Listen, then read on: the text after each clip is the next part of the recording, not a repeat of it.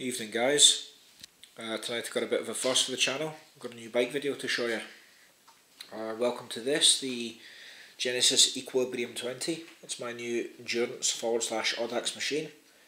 Have been using the tarmac up to now, however due to the race geometry it's not quite suitable for the longer days in the saddle or the multi-days that I've got planned for later in the year. Was advised to go either titanium or steel. Decided to go steel in the end due to the enhanced ride quality and also the cost difference. Basically you get more bang for your buck with a steel frame.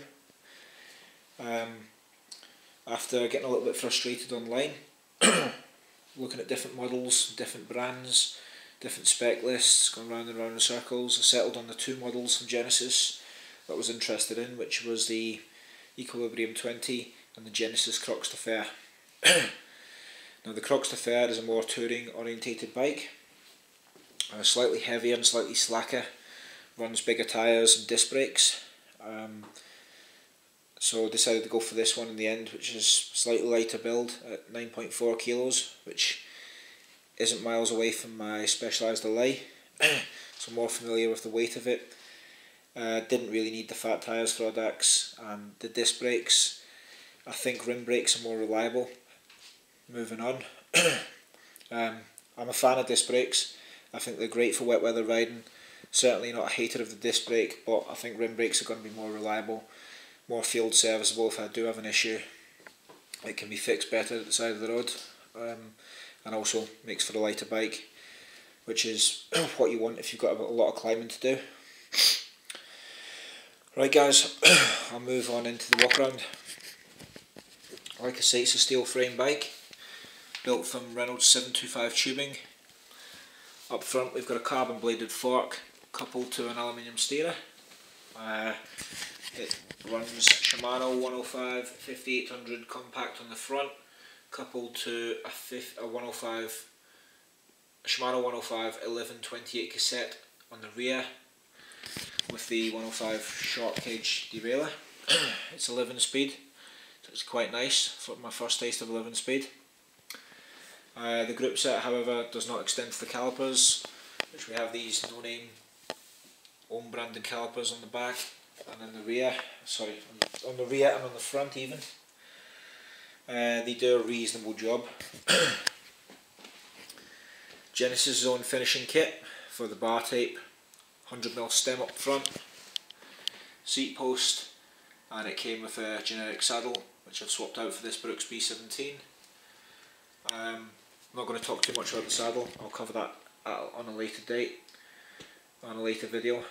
The wheel set, Jalco rims with no-name hubs, front and rear, running Clement Strada LGG 25x700C tyres, front and rear also. The wheels look of reasonable quality, cross-lace spokes on the front, which is unusual for a rim brake bike. Plenty of spokes in the rear. Looks like it's designed to carry a little bit of weight, do a little bit of graft. And again, not too heavy. We'll see how they get on. I was going to do an unboxing video for this, however I didn't think there was much point, given I wouldn't be able to give too much information. Just be a case of getting it out of the box and showing you. So decided to get it out, put a couple of weeks onto it, a couple of 100 miles, and then let you know what I thought from there. Basically hasn't all been positive. Had an issue with the headset from straight out the box.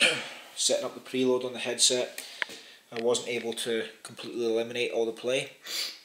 I'm a little bit anal about stuff like that. It has to be perfect or it'll just annoy me. So took the stem apart, took all the spacers out, had a quick look at it, looked all okay. Threw it back together. Came to adjust it up and had to snug it down a little bit tighter than I'd like. Normally all you have to do is snug it down with thumb and forefinger. A little bit of pressure, you don't need a lot, just to eliminate the play, and then obviously torque down your stem bolts. Had to tighten this one down a little bit more than that. Not to the point where it was binding the steering, but managed to get the play out. However, over the next 100 mile, that has returned. So unfortunately I think it's time for a new headset, which is more than annoying on a brand new bike, but it's one of those things. Another bugbear is the seat pillar. As you can see here, it's a single bolt job, which isn't great for micro adjustment. It's on like a rack and tooth assembly, so if you want to move the up and down of the saddle, so the pitch of the saddle even, you can only do it by a tooth if you like, so you have to slacken the bolt off and then you move the saddle, and it moves in notches rather than a nice smooth arc, which you can get the position you want, but it's a little bit of a faff to do so. I'm not a fan of that. I may swap that out at a later date for a 2-bolt job. The most worrying issue I've had with the bike so far though is I went out on Sunday, put a fair few mile on it, put 80 mile on it, bit of a test ride. I was riding with a friend, and I noticed that I was having to work quite hard to stay on his wheel. Not something I really had to do with him. It seemed like the bike was sapping a lot of energy, especially on the climbs. I just felt flat all day. Now, I'm aware that could be me. However, every time I've taken the bike out since, now whether that's because it's in my mind now, or whether it's sort of I've convinced myself it's an issue, but every time I've taken the bike out since, it seemed sluggish and slow. Checked it over, can't really find a reason for it. It could be a lot of things. You know, it could be something as simple as the position on the bike, fore and aft adjustment of the saddle. It could even be the tyres. I've never had anything to do with these Clement Stradas before. Hadn't even heard of them. So maybe the tyres are just, you know, big heavy rollers consuming a lot of energy. Could even be the wheels. But there's no rolling resistance issues with the bearings. They're all free and turning smoothly as they should. Wheels are all true. They're not catching the brakes. Like I previously said, the frame build's not even that heavy, so on paper there shouldn't really be an issue. However, when you're riding the bike it does feel a little bit sluggish.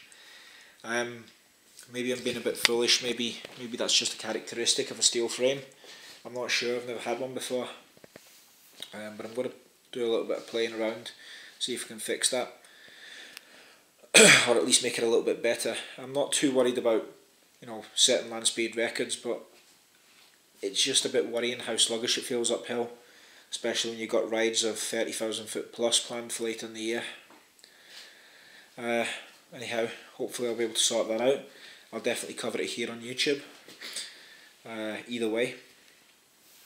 This is also new to me. It's a profile aero bar, clip-on tri-bar, picked up on eBay for a bargain. Never used one of these before. I haven't really thrown it on there for aerodynamic gains, more for I'm just after a change in position, for basically to cut down on fatigue on my arms and hands and stuff like that on the longer rides. It might be a little bit more efficient as well on long straight roads. Yeah, so that's pretty much it, guys. Future upgrades planned. I can tell you straight away, I'm going to be changing the gearing. I'm not sure what way I'm going to go with it yet, but